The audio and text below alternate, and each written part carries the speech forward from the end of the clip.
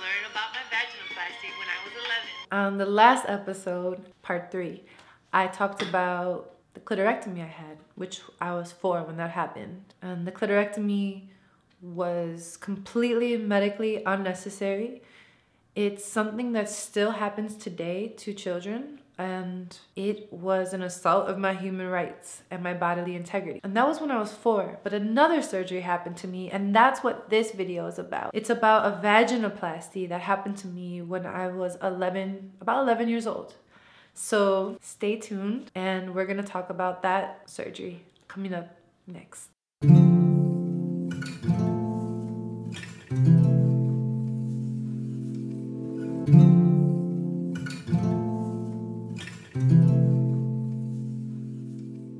As an intersex person, my body is non-binary, and binary just simply means 2 opposite opposing categories that are supposedly completely different. In terms of this conversation, I'm talking about sex. So my body did not fall into either one of these opposing categories of male or female.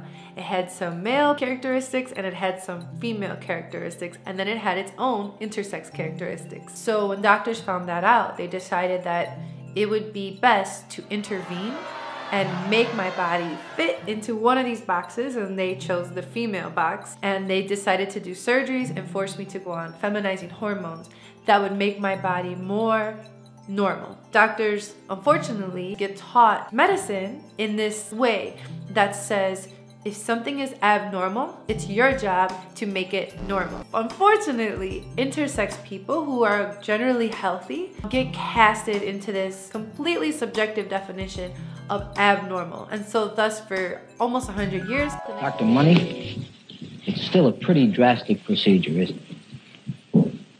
Well, it's a drastic procedure by your standards and mine. Have been taking it upon themselves to quote unquote fix us and make us normal. And they've been successful in getting parents to go along with their plans, because in most parents' hearts, they want what's best for their children. They want their children to be happy. And in order for parents to believe that their children can be happy, they often think that their children have to be normal. And again, normal is completely subjective, but with that aside, they want us to be normal, and doctors are over here being like, we can make your child normal. We can make them normal. Thus, we can make them be happy.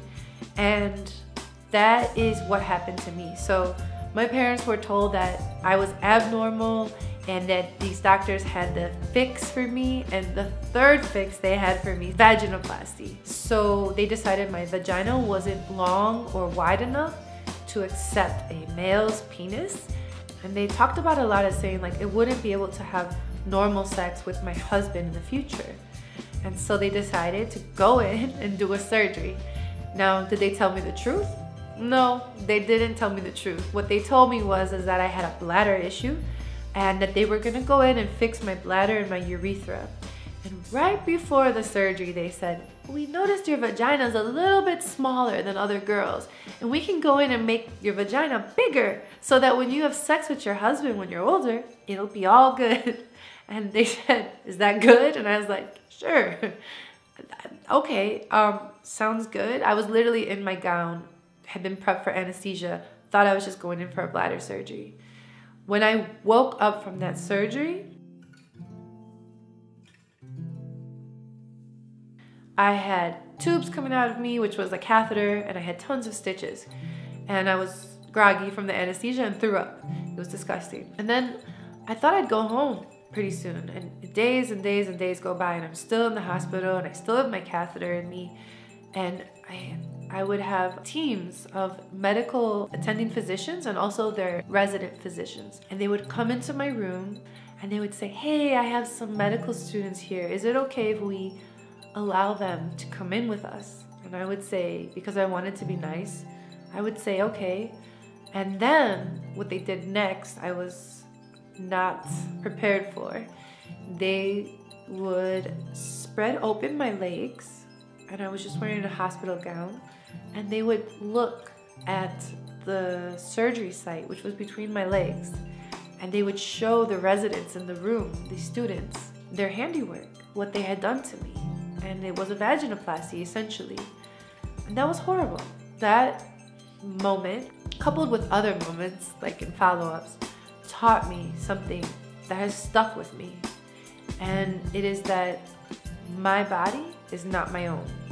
That everyone else has access to my body. I don't have any say in that.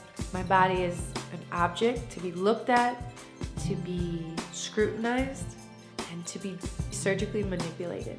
And that is a horrible thing to learn as a young person. I was only 11.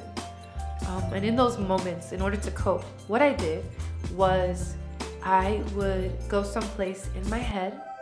I would freeze up, I would not breathe, I would hold my breath actually, and I would go somewhere else. I would try not to be present in that moment. I didn't want to be physically or emotionally there, because to be there in that moment while people were looking at my most private parts was too much to deal with as an 11-year-old. And I didn't feel strong enough or like I had enough power or autonomy or authority to say, no, don't do this to me, leave me alone. And that had some lasting effects that were horrible. Eventually, I was able to leave the hospital and I was able to go home. And I remember they taught me how to take a warm bath.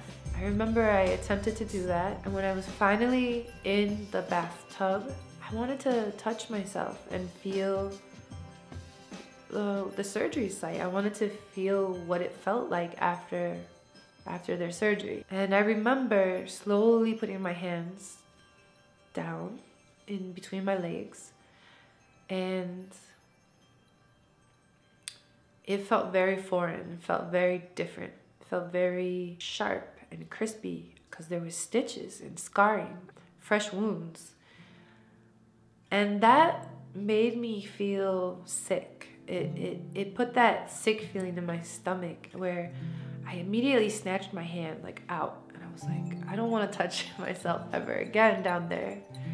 Which is another lesson I was learning at that time, that my body was something to be ashamed of. That I didn't have a sense of respect for my body, because I felt like the people around me who were adults felt that there was something wrong with my body, something so wrong that they did these surgeries that left me feeling so icky. And they would come in and look at me. And I felt that because of all of that, that there was something to be ashamed about. I internalized it and I became ashamed. And touching myself kind of confirmed that shame, that I was really different. I was cut up, I was raw. I felt like a monster, and it really messed me up. I went through a time when everybody else goes through.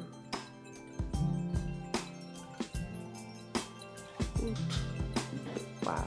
I thought I just saw like a levitating beast. Okay, no demons. After that experience, I went through a time when others are going through puberty, and went through my teenage years with this intense shame that came because of the stigma. The stigma that is associated with intersex people, or people who are just non-binary and aren't normal. Even though they had not told me I was intersex at this point, they were still covering it up by saying I was born with cancer in my ovaries. I still felt the effects of that stigma, and that kind of translated into intense feelings of shame. That's how I went through my teenage years. It's just feeling that horrible sense of shame and having nobody to talk about it with. And that led me to college. I got to college, and it wasn't until my first year of college, sitting in a psychology of women class and looking at a slide where the professor was talking actually about the intersex variation that I have, that I found out I was intersex. Stay tuned for part 5, where I'm going to talk about what my journey after finding out I was intersex to today, being an intersex educator, college speaker, filmmaker, and activist. And remember, intersex stories, not surgeries.